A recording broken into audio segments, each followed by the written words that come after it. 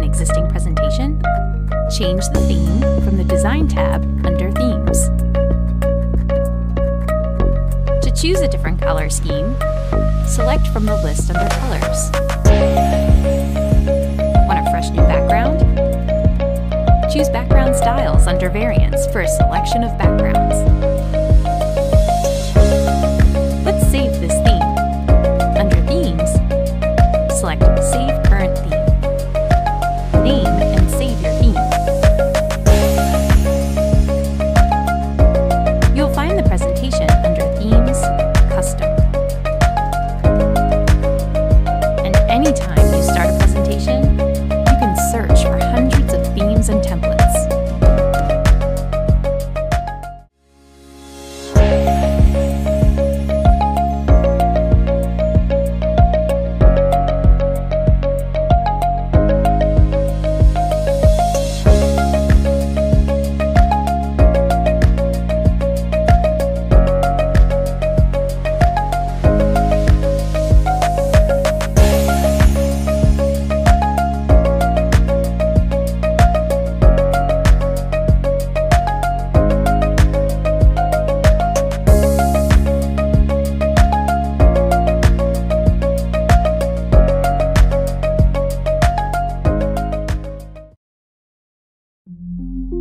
Community Foundation, creating opportunities for a better life.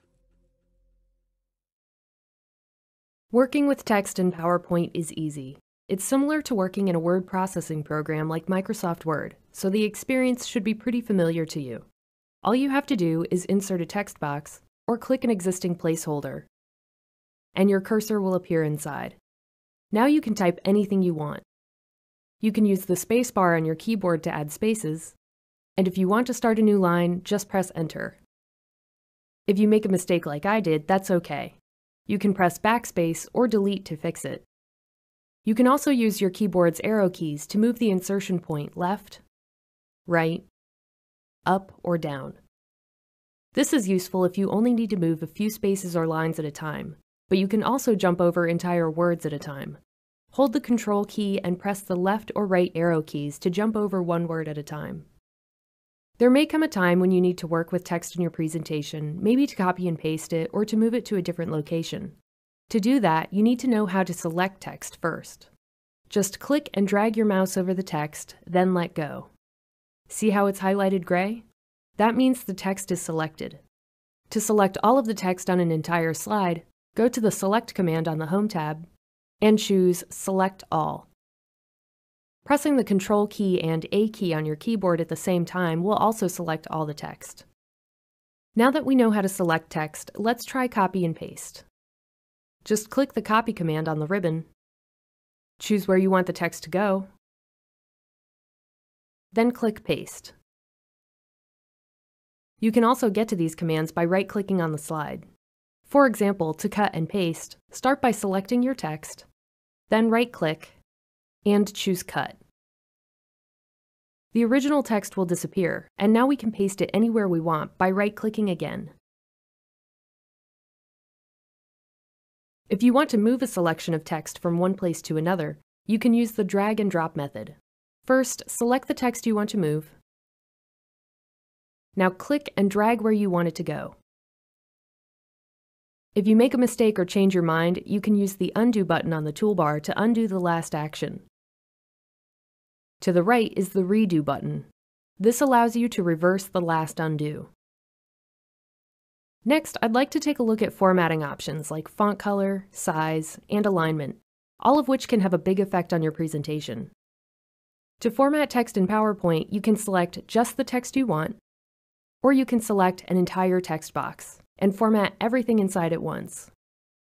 You might want to start with the options in the font group, where you'll find lots of different features that you can play around with.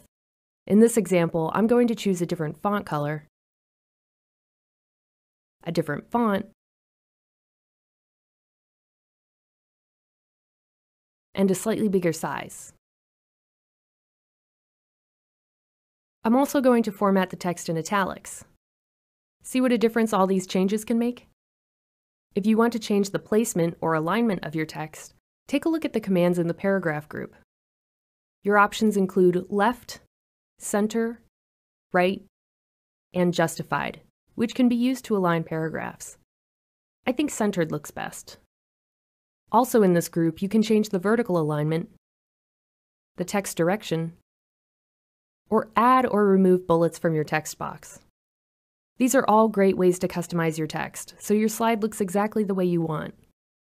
Now you know the basics, including cut, copy, and paste, undo and redo, and even some formatting techniques.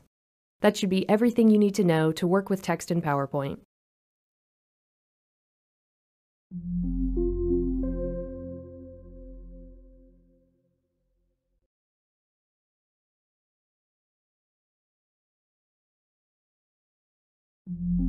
Goodwill Community Foundation, creating opportunities for a better life.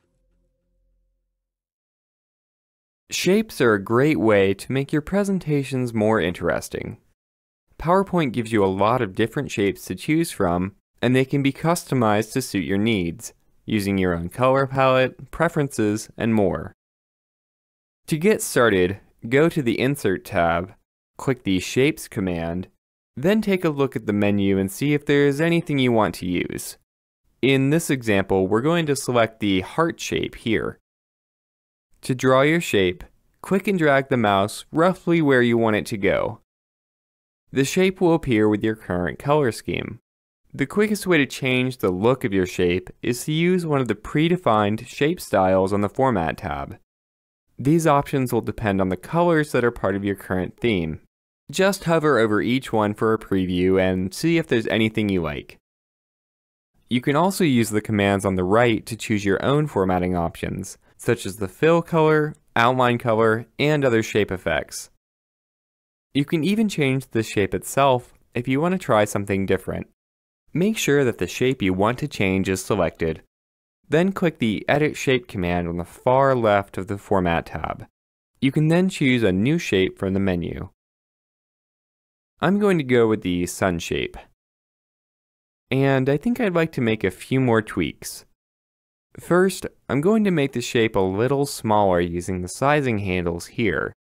These can be found on the sides and the corners of any shape or object in PowerPoint. Every shape also has a rotation handle that you can drag in any direction to rotate it. If your shape has any yellow handles, like the one you see here, you can use those to make other adjustments. In this case, the yellow handle changes the proportions of the sun, but it really just depends. Some shapes don't have this option at all. Finally, I think I'll change the fill color to something that's a little more appropriate for a sun. How about this yellow color? The great thing about shapes is that they can be combined and customized to create your own unique graphics. Mastering this element can take time, but with a little practice and a little creativity, you can create almost anything. Let's try adding another shape so I can show you what I mean.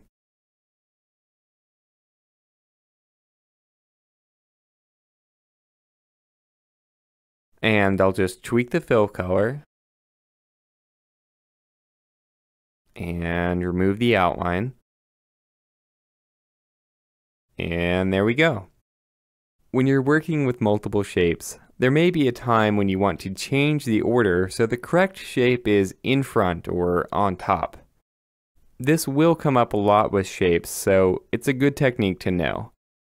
Just right-click one of your shapes, then go to Bring to Front and Send to Back. Now you may need to experiment with these options to make sure your shapes are arranged the way you want.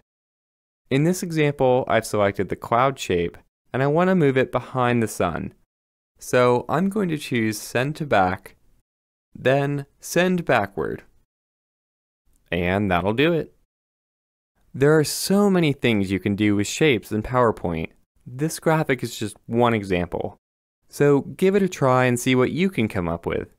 You can use just one shape at a time, or you can try combining them to create something new.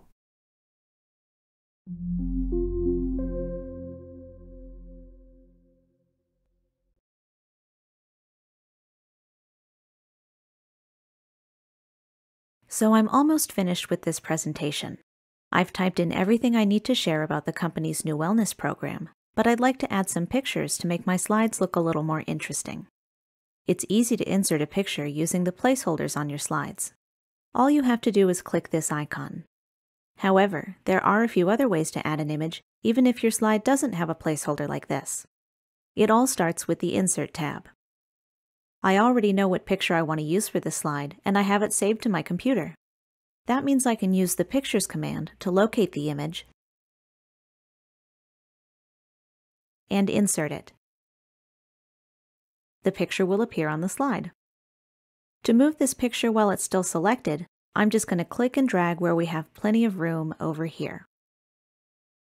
Now let's take a look at the next slide. I don't really have an image in mind for this part of the presentation, but PowerPoint does have some built-in options we can use. Just go back to the Insert tab and click the Online Pictures command. From here, you can use Bing to search the web for stock photos, clip art, and other graphics. Or you can access images from your OneDrive account if you have any stored there. You can also just browse the image categories if you need any ideas. Let's try a web search. Just type your search term in the box, then press Enter on your keyboard. By default, Bing only shows images that are licensed under Creative Commons, which means it's okay to use them in your own projects. Just to be safe though, you should check the image's website to make sure there aren't any restrictions. To find that website, click the icon in the bottom right corner of an image and follow the link you see here. This image looks good. To insert it, I'm going to click the thumbnail, then the Insert button, and the image will appear on the slide. This picture is a little big, but that's an easy fix. To change the size of an image, all you have to do is click and drag the sizing handles here. I'd recommend using the ones in the corner to make sure your image stays in proportion. I'm also going to move it just a bit. And to make it look a little neater, I'm going to use the rotation handle at the top to rotate it. There we go, that looks great. On my next slide, the picture I want to add is a bit more unique. I'm going to use a screenshot. A screenshot is an image of whatever is currently displayed on your screen. For example, I found a website that teaches different aspects of health and wellness, and I'd like to include a picture of it in the presentation. Let's go back to PowerPoint, and then Insert, and then Screenshot to take a look at our options. I have two different windows open right now, including an Excel spreadsheet and the website I want to capture. Just click the window you want to take a screenshot of, and now we have a picture of the window on this slide. This isn't exactly what I wanted though. This screenshot includes other parts of my browser, like the navigation buttons and the status bar.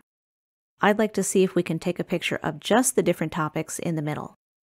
First, I'm going to delete this image by selecting it and pressing Backspace or Delete on my keyboard. Now I'll go to Insert, then Screenshot, and this time I'll select Screen Clipping.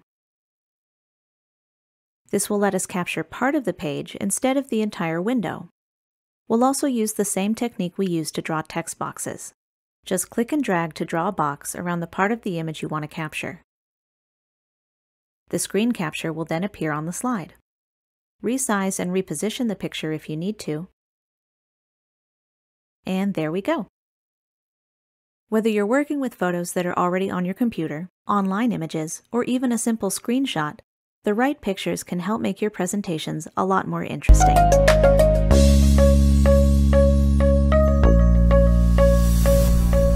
GCF Global, creating opportunities for a better life.